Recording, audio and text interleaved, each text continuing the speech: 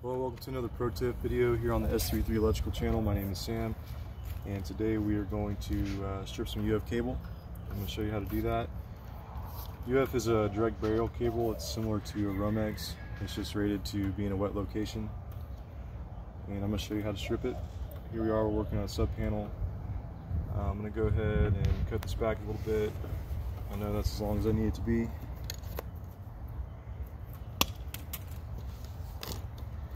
The way I do this is, if you look right there, get a close-up cameraman, you're going to see your three wires. You got your ground in the middle. Take my knife and put it right up against the ground, and then you just kind of want to cut it like that, and do the same thing on the other side. In between your neutral, in between your hot, you're just making those cuts. See how I did that? And what I like to do now is grab your clines, your needle nose. You take this ground wire, and you're just going to use your clines or needle nose to pull it apart.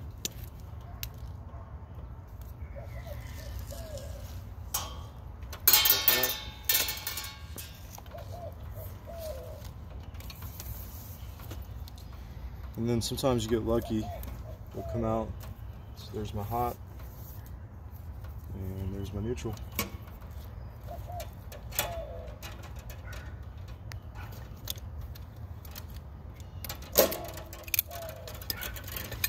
Alright, so that's it for this video. That's how you strip UF cable. Pretty simple. That one went fairly easy for us.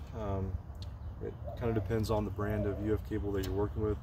Sometimes it's a little bit harder to get your hot and neutral out, but basically that's how you do it. Make your cuts, pull your ground out, separate your hot and neutral, and it should end up looking like something like that. Alright, so that's it for this video. We'll see you on the next one.